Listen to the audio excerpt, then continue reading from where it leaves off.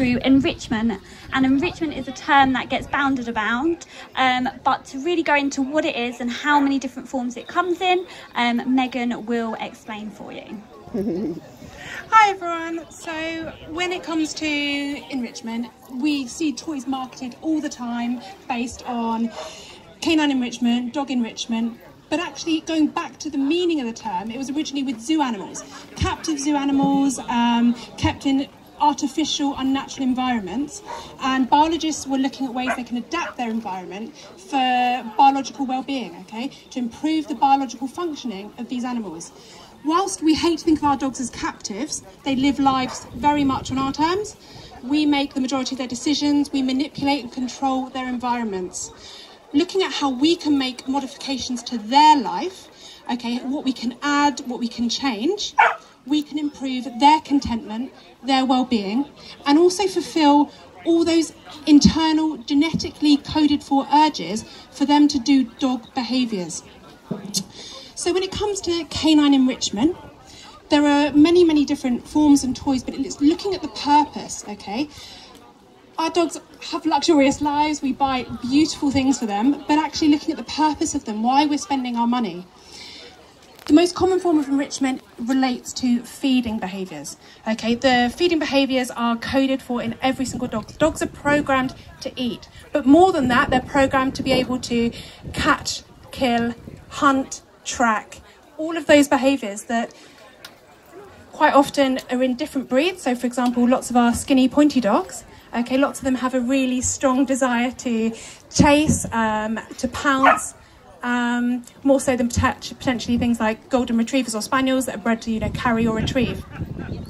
So when it comes to the feeding toys and enrichment, for example, Kongs or the stuffable snakes, things like that, what we're really doing is we're capitalising on the natural behaviours for a dog to consume food. By engaging in these behaviours, your dog is being rewarded.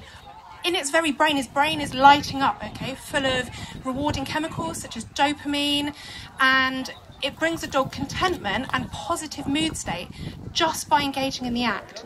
They did a test, a bit of research with puppies. Okay, they had 2 litters of puppies, and they scattered food out for the puppies, and they also gave them feedables, food that would dispense toys that would dispense treats. The puppies disregarded all of the kibble that was spread out over the floor and instinctively went to the element that provided challenge. They all chose the feedables. It's not necessarily to do with the food itself, it's engaging in the behaviour that enables you to acquire the food. So with what we're going to explain today, we're going to be going through a couple of our key, most favourite enrichment toys. Now we just need to really understand that we're doing it because on a biological level, these dogs already have these instincts. These dogs already have the desire to engage in these behaviours. And actually, chemically speaking, in terms of their well-being, it's proven to have positive effect on their well-being. So yes, and another really key ingredient to what we believe at Hounded is that dogs are individuals, and yes, you might get 10 whippets lined up and they all look fairly similar, they have similar traits, their personalities can be really varied.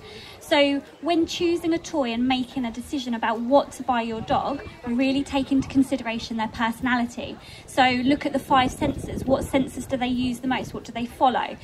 Textures, what sort of textures are they drawn to? And when they play and interact with each other or you, what do they use? Do they use their paws? Do they use their nose? And all of these elements can really be puzzled together to find a really great toy for them. So one example is my dog Doris, who is a rescue dog. She's quite an underconfident dog. She can be seen as quite anxious in certain situations. But in terms of personality, she's quite cat-like.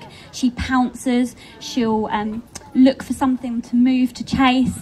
And more importantly, she is very, very food motivated, using her nose to try and seek out her next bit of food. So for her, the type of enrichment that I would go to is anything food related, so stuffable toys, and other games that she will get a really nice foodie reward at the end. So the first game that I'm going to show you is the licky mats.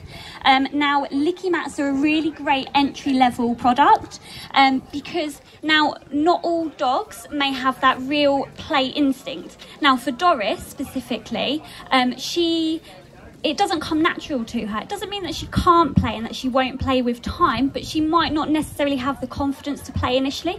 So a licky mat where you can just spread food onto it, pâtés or cream cheese, etc., is a really easy, accessible object for her to approach, for one, and also to be rewarded. Now, licking in itself is really self-soothing. So when a dog licks, naturally they will lick, and it will be rewarding in the sense that the brain actually releases feel-good chemicals to their body. So naturally and biologically, they feel really good. They feel really happy when they lick. But not only that, once they actually do the licking motion with a mat, they are feeding, they are receiving a great food reward at the same time. So it's doubly rewarding for them. And it just makes it a really great feel-good toy for them that really dogs of all abilities can use. Now, when it comes to enrichment, lots of people go out and buy toys and bring them home and present them to their dogs really excited, like, yes, you're going to love this. Not all dogs do.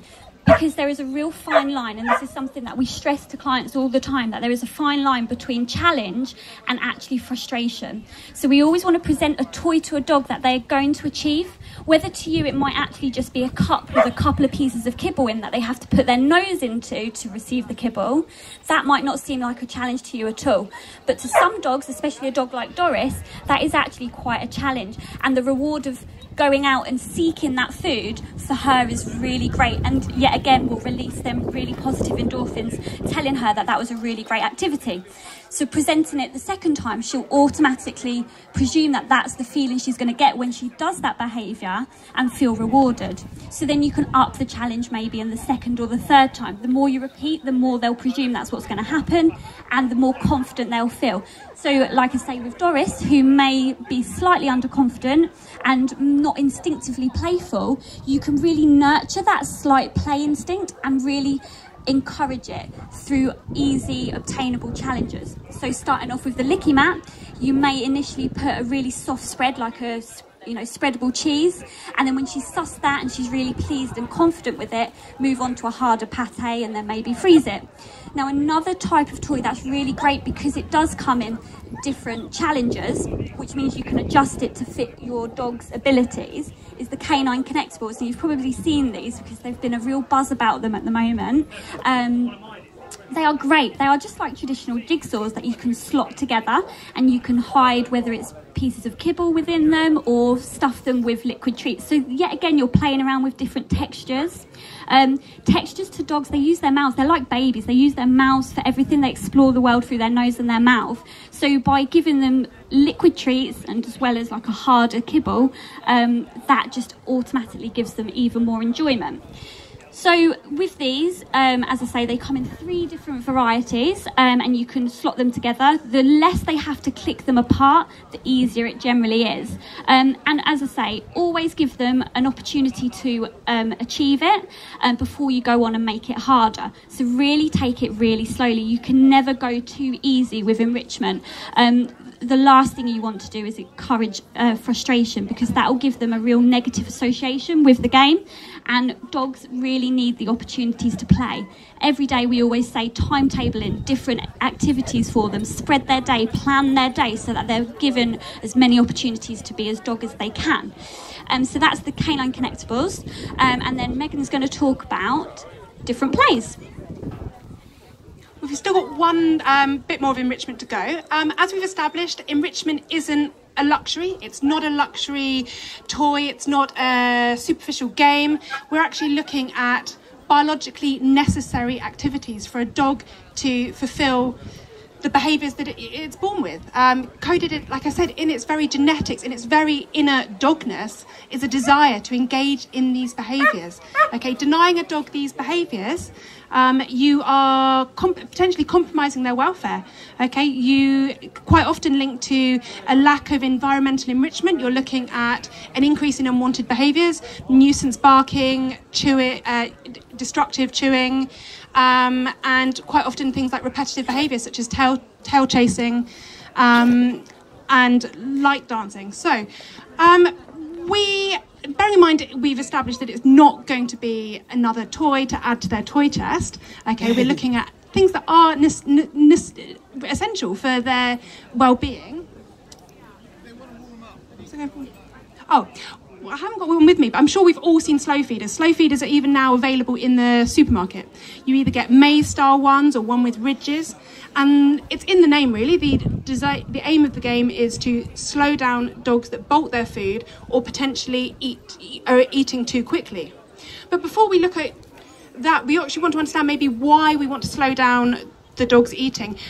Dogs live for their food, okay? Morning breakfast, evening dinner time, okay? We don't want the dog's enjoyment to be limited to potentially 5 minutes in the morning, 5 minutes in the evening, okay? We want to extend that and make use of them engaging in these feeding behaviours, the foraging, the chewing, the licking, okay? All of those are really rewarding behaviours for dogs.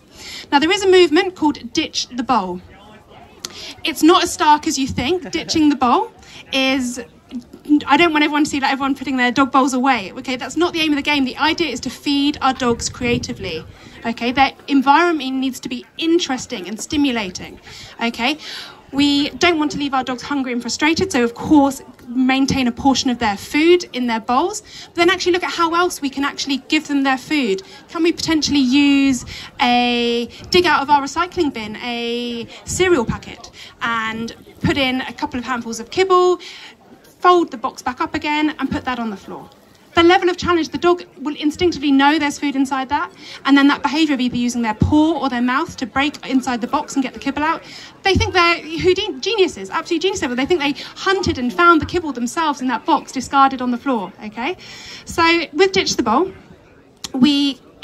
the possibilities are limitless. We can look at hashtag Ditch the Bowl for lots of ideas, but simple in this nice weather, I can't think of anything better than taking a couple of handfuls of kibble, sprinkling it on the lawn and letting them spend 10-15 minutes of an evening rootling around, snuffling, okay, and finding bits of kibble. There is nothing more relaxing, soothing and rewarding for a dog than that kind of scatter feeding.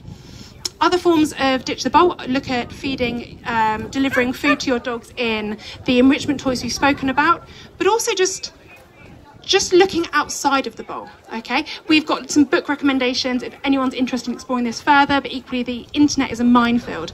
But as Holly said earlier, we do not want any dogs being frustrated. We do not want any. How awful would it be if we suddenly squished our most amazing food into a really, really difficult rubber toy, placed it in front of us, and you just think, human, why are you doing this to me? How am I supposed to get the delicious food out? Okay, so we just want to make sure that a dog, the level of challenge, okay, is equivalent to the reward. Okay, what they're getting from it is worth the effort they're investing. The final thing we're going to be speaking about today, slightly different to looking at food enrichment and things like that, we're going to be looking at play. Dogs are unique in that dogs will engage in social play with humans. In addition to social play with other dogs and to object play, dogs will engage with us. It's fascinating because they're one of the only mammals that will do this, and it's a product of a selection. As we've grown up and lived alongside dogs for generations, hundreds and hundreds of years, we've selectively chosen dogs that will engage with us and will play with us. So we have now lived life with these great companions that seek out our company, seek out our attention. So it's been proven in studies with dogs that it's beneficial for both sides. We get oxytocin and they get oxytocin. We're both being rewarded. We both have our brains lighting up with feel-good chemicals when we're playing with each other, okay? And additionally, it's been proven that dogs sampled after a period of play with a human have lower levels of cortisol, okay? Their stress levels are reduced. Play is also unique in that it's an actual definable indicator of positive emotional state. These dogs are happy. No sad dog plays. No stressed dog plays. Okay, happy dogs play. So there's nothing more rewarding for us as their owners and their guardians as knowing that, you know what, my dog's really happy. It's playing with me. So when it comes to play, we're going to demo one toy today. This is a chaser tug. Okay, we capitalise on play with dogs because, again, it links to natural behaviours. Dogs have hardwired in them a sequence of motor patterns, a sequence of behaviours, okay, that are adapted for them to catch prey, okay. There is huge, different dogs have different patterns that they'll exhibit, but generally speaking, all dogs have the ability to that stalking behaviour, that pouncing behaviour, the chasing, the grab bite, and then quite often the shake that is accompanied with it. And we've all, I'm sure, had exploded cuddly toys, that dissecting, okay, where they're pulling out all the innards of the cuddly toy. With this chaser tug, we are giving them the opportunity to engage in all of those behaviours that are coming naturally to them. It's an outlet for dogs that potentially run off for the thrill of the chase, for dogs that are exploding all the kids' toys in the living room. Okay, we've got an outlet for that. So engaging in this play, we are using this toy, and it, again, capitalises on those instincts. I would suggest that when we start off with, we need to make this super valuable. This is going to be a toy for the kitchen cupboard. It's not a toy to be left out for them to lose value. It's a toy that needs to maintain high value. When this toy comes out, it's the highlight of your dog's day. To begin with, it will have no value to the dog. The dog will be potentially curious, but have no real enthusiasm for it. So quite often with our dogs, we need to excite them and give this the value. Quite often that involves twitching it along the floor. We're really trying to capture that kind of prey-like jerky motions, okay? And we're going to be chasing along the floor, encouraging that chase and the pounce. As we build up and the dogs build up confidence with it, we will then be looking at engaging in tug, the dog biting the tug and us being able to pull it. A couple of tips: we should always let the dog win the tug, okay? Because then the dog should aim for to bring it back to us, because that highlight, the absolute apex of enjoyment should be when we're both playing it. If the dog is all of a sudden just wanting to take the tug from us and run off, we're doing it wrong, okay? Because we should be bringing the party to the tug game. Secondly, it's really important that we keep when we're tugging it, long and low to avoid injury. Quite often, big generalisation, you'll see a couple of very well-built men, probably swinging a Staffordshire Bull Terrier around, doing figures of eights with all feet off the ground. That's likely to cause neck injuries, and those short, jerky motions aren't beneficial to dog or human. So long, sweeping pulls. And the final word is that quite often, if your dog is becoming over-aroused, and this is super value, it's very worthwhile in buying 2 toys exactly the same. You have one in each hand, and then simply you can swap toys in and out. Finally, we would say that the moment your dog's, it's really tiring for a dog. A game of tug is really tiring. So you would want to stop the moment before they get fatigued. Okay, you want to close play while they're still really enthusiastic and having a great time, because we don't want any value to be lost. In summary, play is great because it's a unique bond-building activity. We have got a dog choosing to engage with us. We know that they're finding it reinforcing and rewarding, and equally we have the sense of enjoyment knowing that actually it's us. We're providing that. And whilst other, single object play for them to have a toy in the house, has its place, and other types of play has its place, this is one that's uniquely, we're privileged enough to be able to do with them.